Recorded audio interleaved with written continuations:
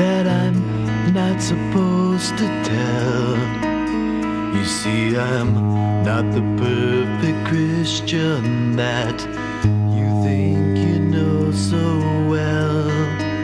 Sometimes I put on a plastic smiley face with my polyester suit.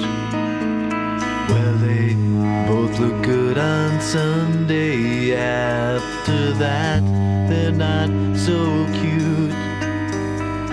And I tell another lie, build a big facade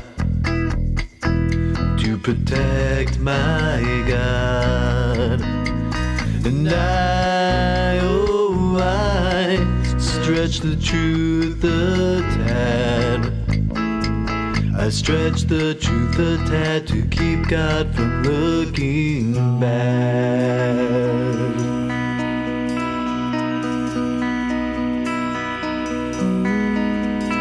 Well, you ask me how I'm doing, so I smile and say I'm well, 'cause I'm sure that you don't wanna know, and I don't care to tell.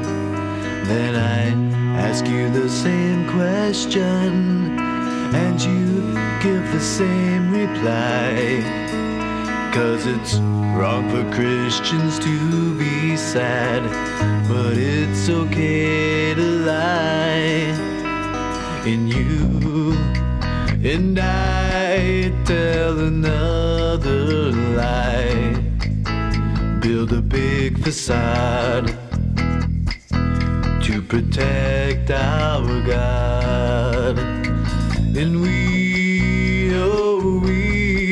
stretch the truth a tad. We stretch the truth a tad to keep God from looking bad.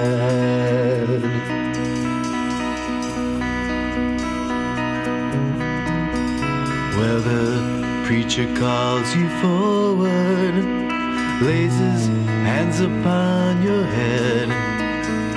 Then he asked you if the pain is gone, and yes is what you said. But there were no results to back your claim that would make your theory float. But you shut your mouth and go your way, 'cause you don't want to rock the boat.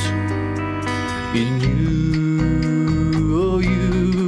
tell another lie, build a big facade to protect your God. And you stretch the truth a tad.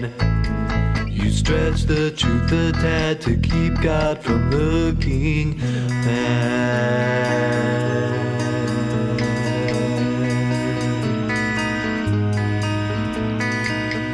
God will always answer when we pray,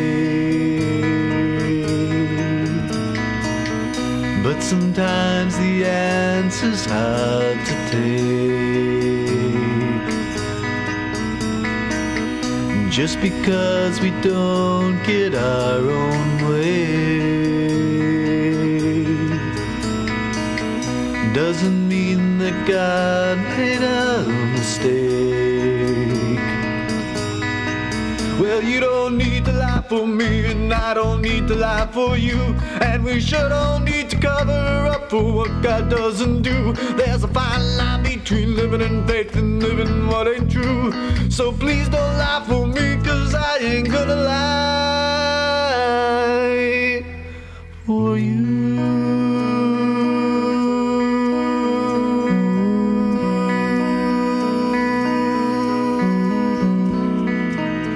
So now you know the secret that I'm not supposed